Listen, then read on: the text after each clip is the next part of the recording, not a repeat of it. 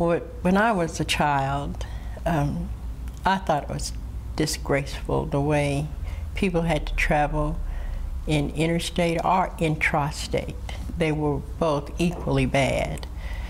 You're a citizen of the United States, and you can't get on a bus, sometimes in some cities, at the front of the bus, except to put the money that they were charging for the fare in the box, step back to the street, go around to the back of the bus and get on the bus, having to face inadequate and almost impossible conditions if you needed a bathroom facility, if you wanted a drink of water and didn't have a cup to drink water out of, you didn't want to drink out of a nasty fountain. The fountains were labeled, colored, and white, and you wanted to be treated more civilly. It was just so ridiculous. A waiting room may have had one bench, and if, you know, you couldn't always sit down, some people sat on luggage, and if it was a long stay, it was the most uncomfortable thing that you can imagine. And some of our senior people who might have had to travel, it was almost an impossible journey, but you were proud when you saw them have the agility to move about like they wanted to. And sometimes I'm sure that they made themselves move. So traveling in the South was unconscionable, and you may not be able to see what I can see right now. Broken down signs, no anything except what you had with you. If you got hungry and you wanted anything to eat, you had to whip out your lunch case that you brought. For us, it was usually fruitcake tins or something like that. But I want to tell you that the food was good that we brought with us because our parents could really burn. Yeah, you could just look across and see that they were way better. And most of the time, there might have been plenty of room for you to be comfortable and for you to travel like you were a traveler. But you couldn't go, and the only reason that they could give is colored ain't allowed in here. That was the way it was. Yeah, and it was complete with nice lighting, decorative walls, and even if there wasn't decor on the walls, the wall itself may have been tile or maybe a mosaic. It was a pleasant time for those people, but not for us. And it was hard to look across and see all of the amenities that they had, and knowing that you couldn't have them because you were black or because you were colored at that time. You know, we've changed the titles of what we were for so many different times, but it was just not acceptable. I never did accept that, and I'm sure many of us never did. White people had everything they needed. They could eat what they wanted. They could sit wherever they wanted to. Even if their space had run out, the way it was in the South, you had to give them your space. I know they didn't want to sit in the waiting rooms that were provided for black folks, or Negroes, but if there was anything that they got pushed out of and you had an availability of anything, you had to give it up for them, so you're treated less than a person. And that went on forever. I remember that from the time I was big enough to understand where I was and what I was doing, where I was going, until I was reaching near adulthood. I was 19 years old before I could take my place alongside other activists and say, this can't be happening anymore. We're not going to take it anymore. Well, I want you to know something. I was led spiritually, and I'm so confident of it. From the time I was a child, church was very important. When I came in here today, I met C.T. Vivian. C.T. Vivian is a backbone of the spiritual development for Nashville and so many other places.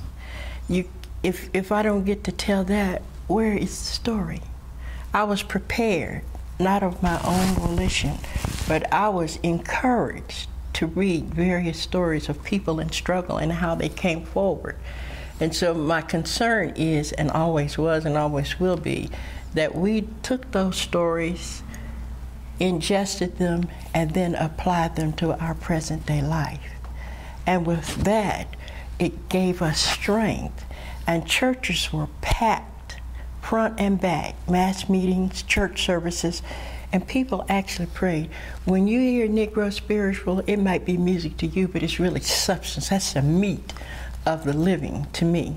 It is the stories that were told on front porches. It was the Pittsburgh Courier that was transported all over the United States by Pullman porters. And that was a fabulous thing because you got to know and understand what was happening in surrounding communities, north, east, south, and west.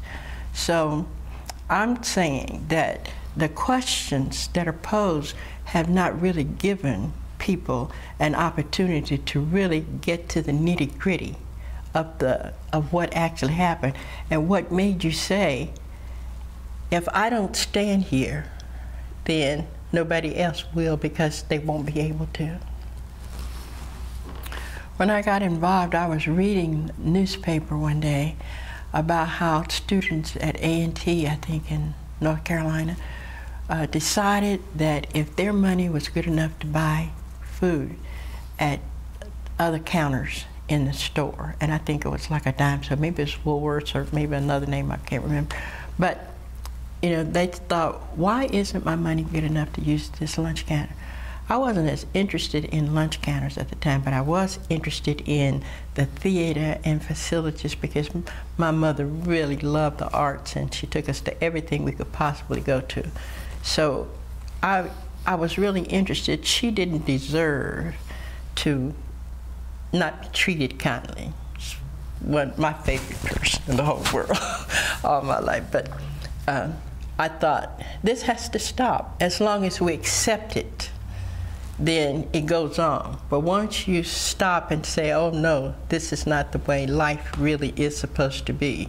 And I thought, you know, it's great for students to be here. We're the freest people in the world. We're not obligated to anybody but school. All we needed to do was pass our courses. But if we went through schools like generations had before and just came out, what would be our opportunity? Absolutely nothing.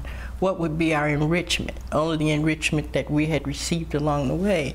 So I didn't know exactly what to do before the Rosa Parks and all of this, but just thinking about Emmett Till's lynching just did something to me, and I thought, we have to do something. And then the opportunity came. This is what we need, Open. This is what we need to do, and we need to be more together than we are. We have to pray together, do more together than we've ever done before. I first heard about the Freedom Rides around 1960, and it was before the Congress of Racial Equality. I saw in the paper where they were going to test the law twice. The Supreme Court had decided that segregation in travel was illegal. And the first time was around the late 40s. And a group of people went out to test, and they were met with adversity. And the second time was 1960, they determined again, it's illegal. And so I thought, well, this testing is really important. And I wasn't the only one thinking that, because so many people came forward. So by the time the work was done to put the ride together and the ride happened, we were ready.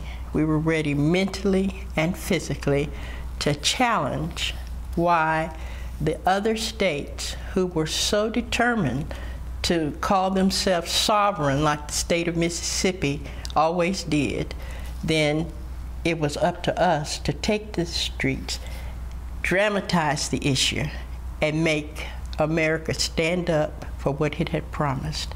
And so I felt, that's me.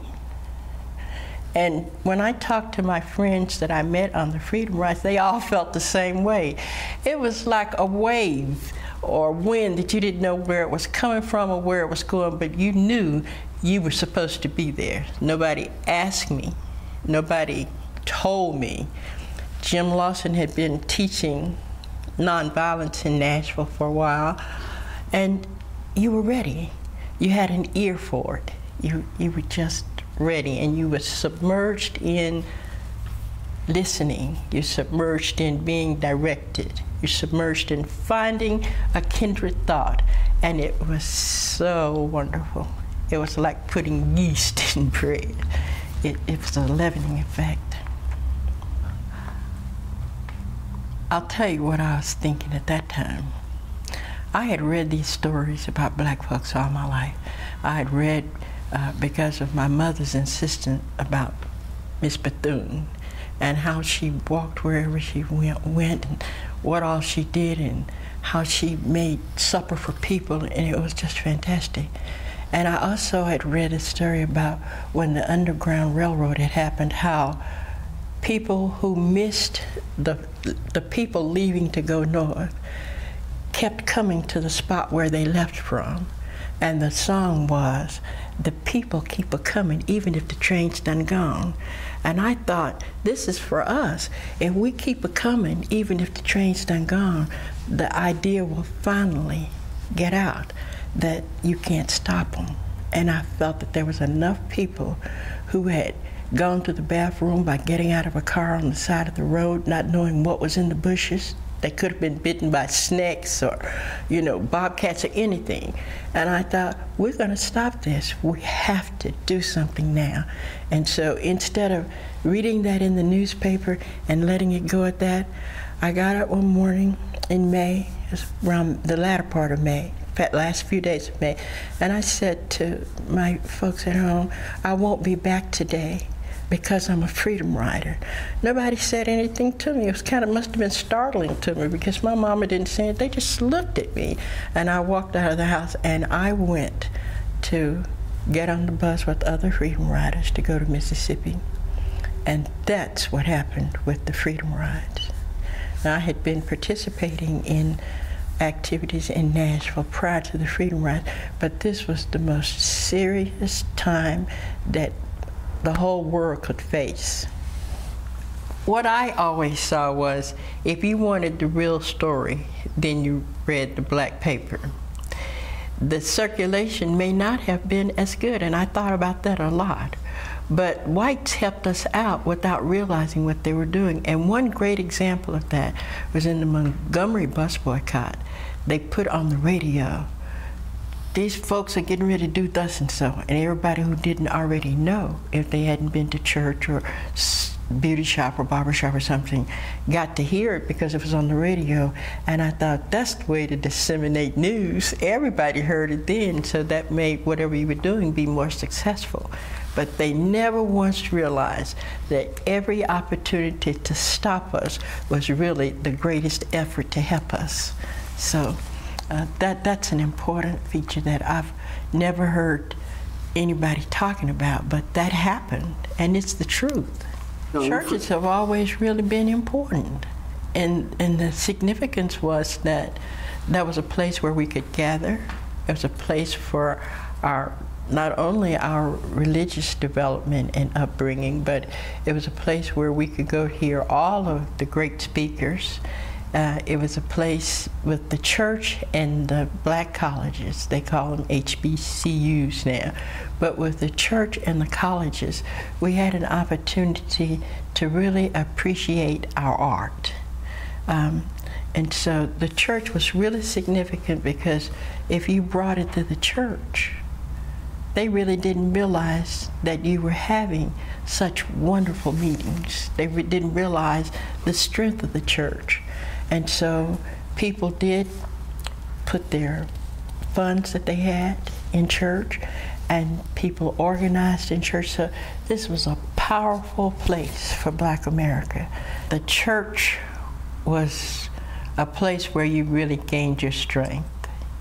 And I always saw it as a place where you could let all of these pent-up emotions get loose and leave your thinking, because shouting was really good. You see it in Alan Ailey's dance. I mean, and I just felt like all these people that have been pent up all week and just couldn't get it out are not only saying thank you, Jesus, they're able to scream, and nobody wants to do anything about it because they understand what you went through. And so it was just a resting place. I'm sure that we did have moments where we could scrutinize the various people who were running for political office and recognize who was liberal and who was anti-liberal, or who really had the heart of the community within their grasp and wanted to serve rather than to control or whip. Or it was the only gathering place that you could go to that was not controlled by white establishment. If you were a black church, that was a separate entity from what the normal people, or people in general, maybe I should say it that way, thought of as being a place together. Nobody stopped you from going to church. They never did. They wouldn't let you go to their church, but they couldn't stop you from going to your own church. And these churches were run by the community, and strong black ministers developed, and the sermons and the exchanges that they had were exchanged freely. So this was a place you didn't have to hide. The church was important because it was a place where you felt free enough to exchange what you needed to exchange.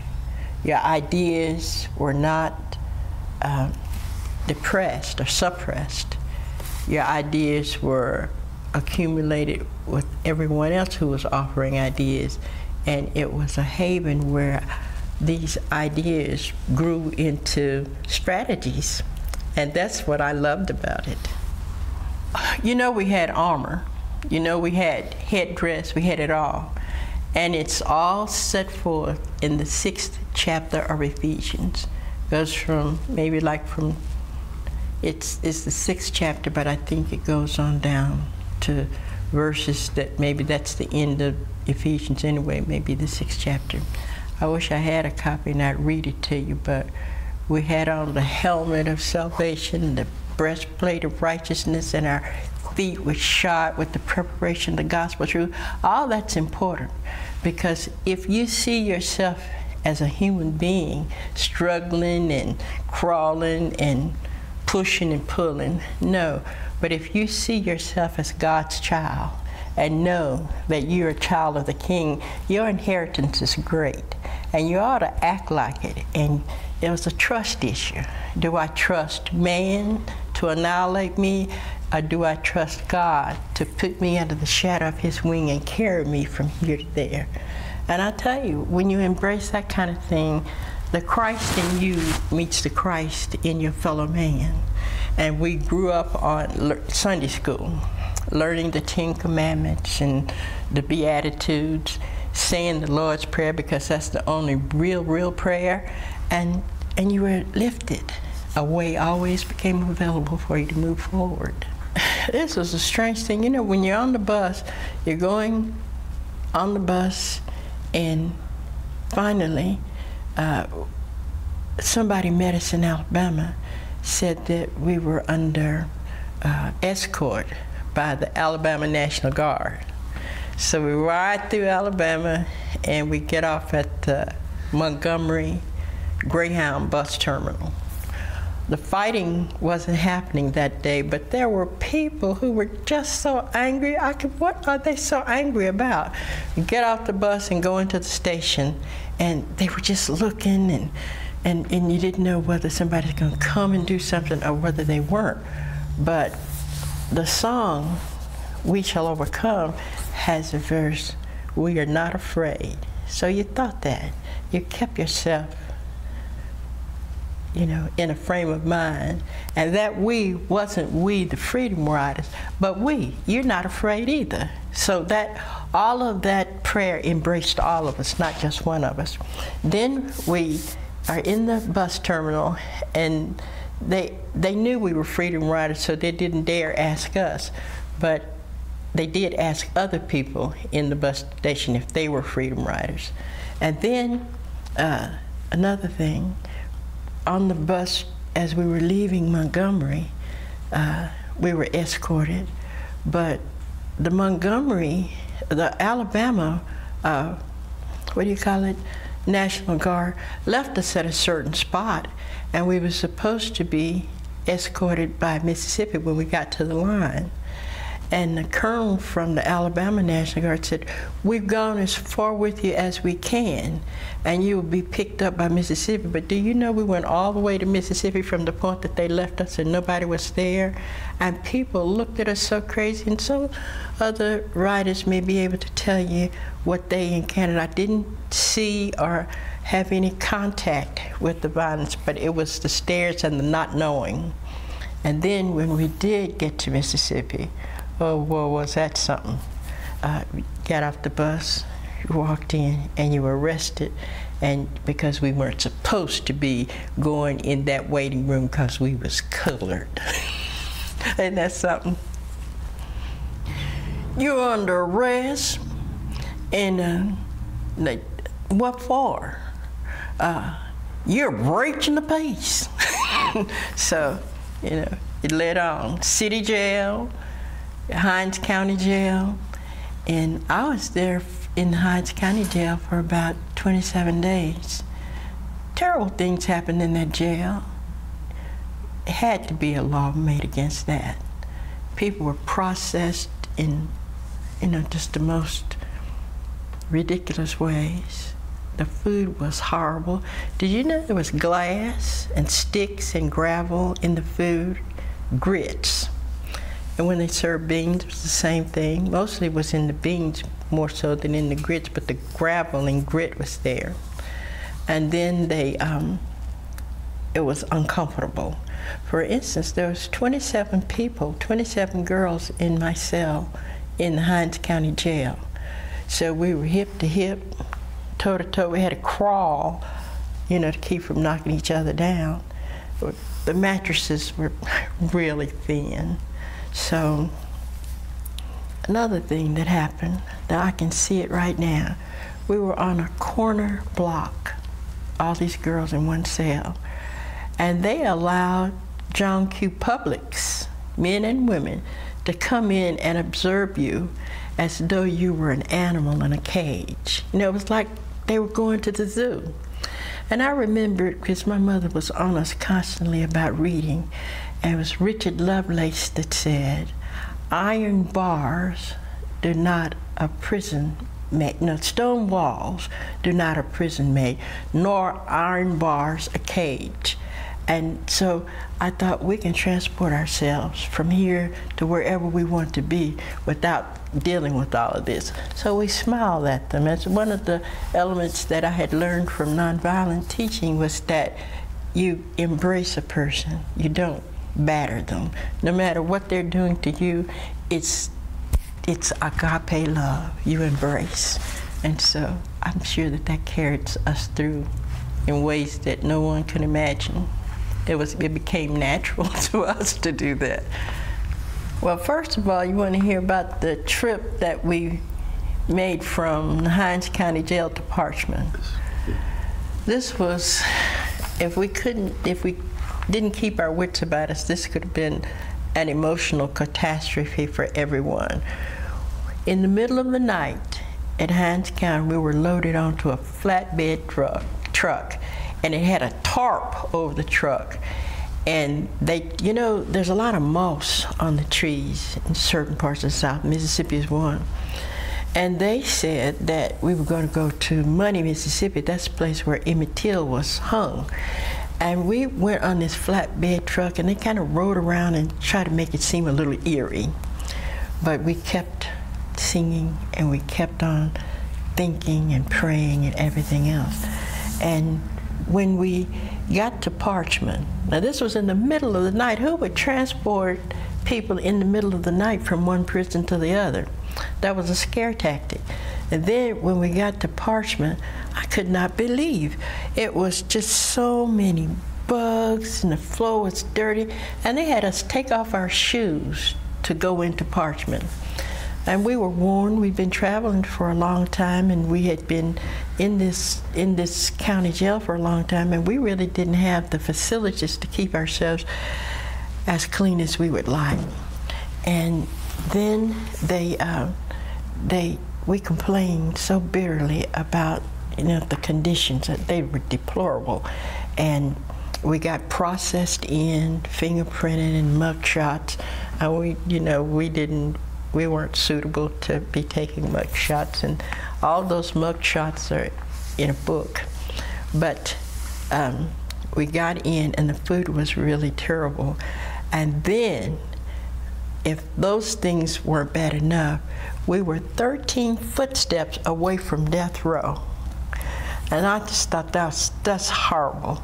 And our charge was breach of the peace, and we were felons. That just doesn't set right with you. Right today, it doesn't. And sometimes the lights would dim, and you didn't know if somebody was being executed. You didn't know. We never knew.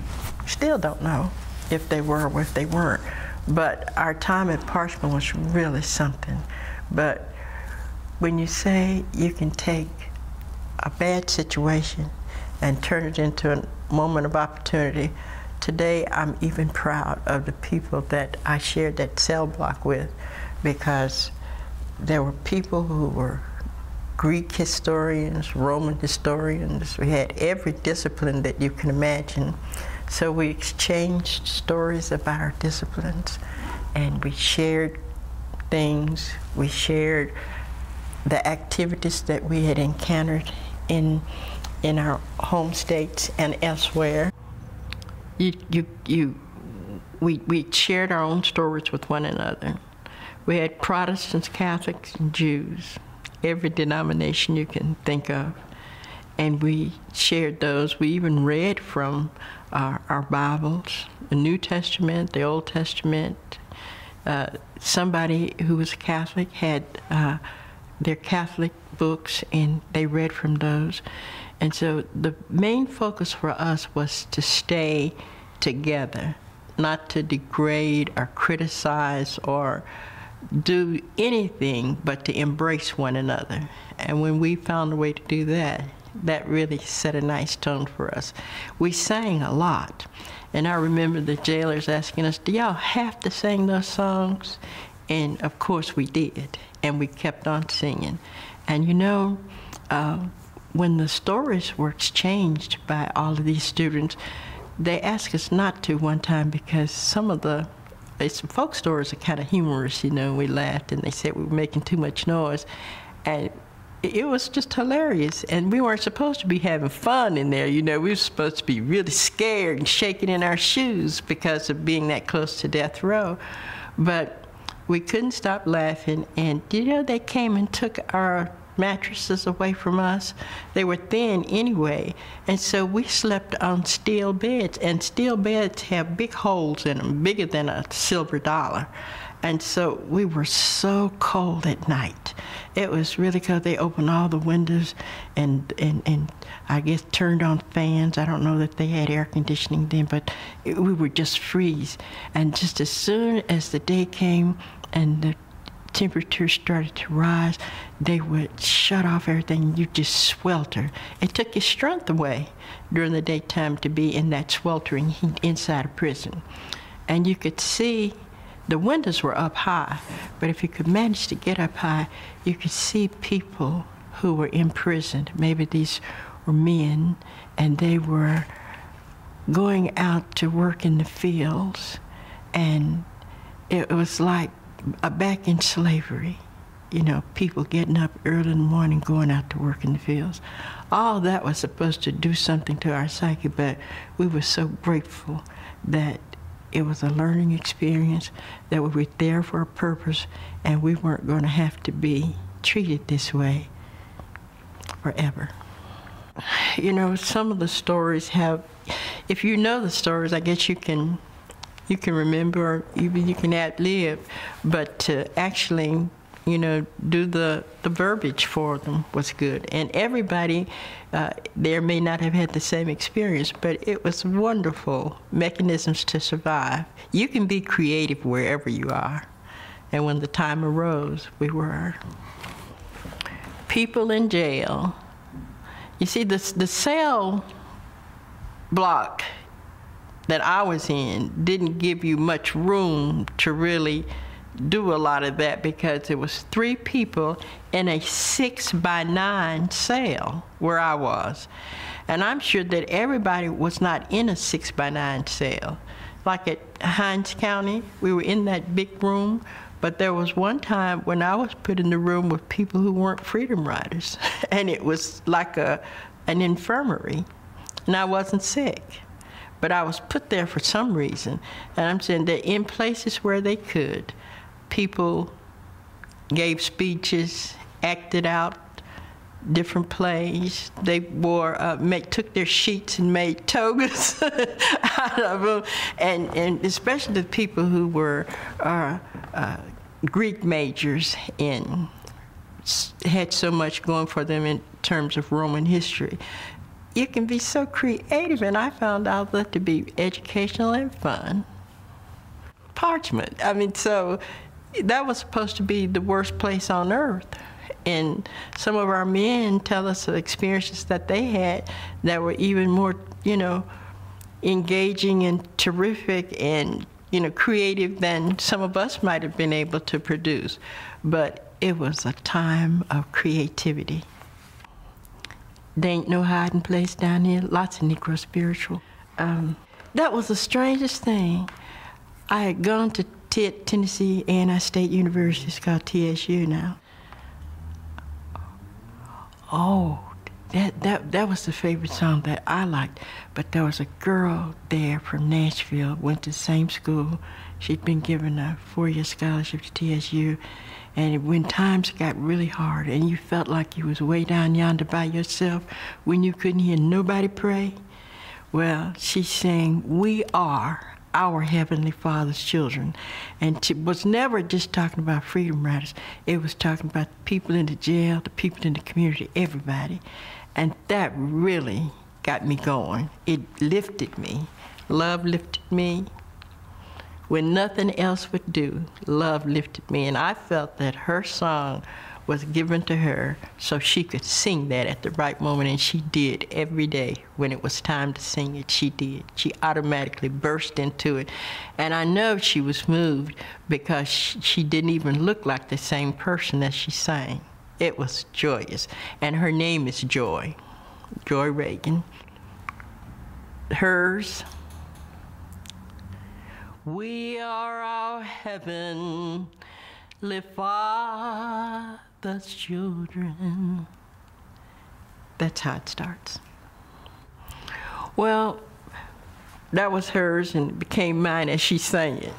But I liked, "Oh, freedom, oh, freedom, oh, freedom over me. And before I'll be a slave, I'd be buried in my grave and go home to my Lord and be free." Yeah, I like that. Whenever we were moved to, sometimes the songs would be raised by different individuals, maybe when they needed to. But it was a whole host of songs. The guards were affected in a way that they would say, especially this one lady, I can still see her face too. She had on her guard uniform and she would come to the cell and she would say, "Do y'all have to sing them songs?" "Yes, we do." "Yes, we do. We gotta sing them." That's our sustenance. That's our meal. You know, we had to. It was the words, and it was the melody, and it was it made you think. If you heard that and you know the people who are singing it, you got to think about it. I've never heard anybody sing a Negro spiritual that voices weren't hushed and listening, you know, concentrated on. It's a wonderful thing to have a Negro spiritual. They weren't very polite and nice at all.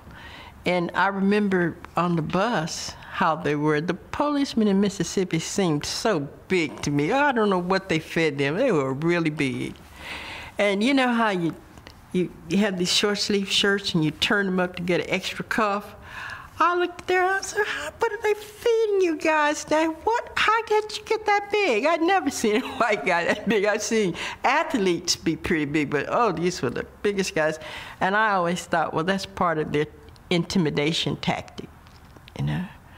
But the guards, we didn't see much of except the ones walking up and down the cell block from time to time, but they weren't very polite. I got out of Parchment. I remember getting out, and I got my belongings, and a lot of people from all over the country, different colleges, different friends that we'd met, and friends that were friends of people who knew we were in jail, cards from different people. We got all of our things, and we were received with welcome arms by our attorney. His name was Jack Young. He was a civil rights attorney in Jackson, and he and his wife welcomed us to their house. And then we were taken to various places to eat, and people were very kind to us and grateful for the work that we'd been doing. And then we went to places where we needed to go. Some went on to work in Mississippi on voter registration. Some went home. Some tried to go back to school. Everybody had a place that they needed to go. The Freedom Rides accomplished a breakdown in segregated travel throughout the country on all modes of transportation.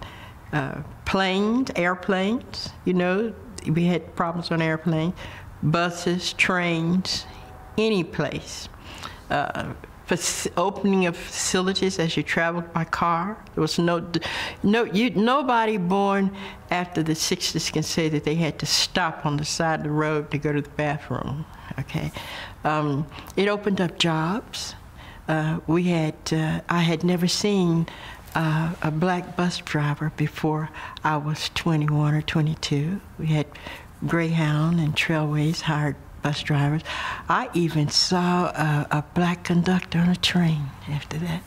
So there were just so many avenues that were open. It made the economy better when, you know, you have people spending now and can use facilities. And then you had people training. And it made jobs better. And it opened up jobs that weren't blue-collar jobs or menial jobs. People had an opportunity to go to all kinds of job facilities and be trained. And then people graduating had an opportunity. As a matter of fact, being at Tennessee State, the Urban League was so proud of the accomplishments that had been made. We had a reunion of all the Tennessee State students in the early 60s to see just how many people had gotten better opportunities because of our activities.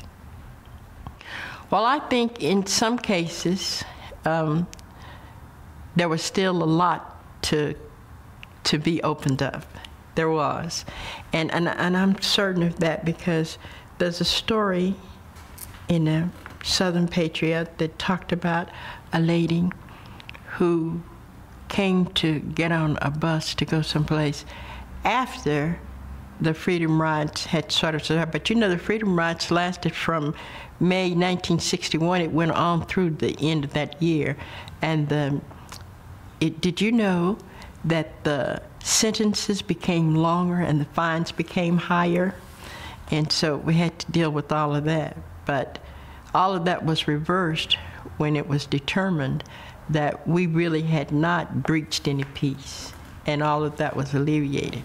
Not only that, did you know that I was along with several other students who were put out of school, and then so we had to get all of our records had to be documented to show exactly what happened to us. Letters were written to the governor and to the Board of Regents in that state. They did absolutely nothing. It took them 47 years to beg our pardons and then, you know, get rid of all of that. But we had to carry on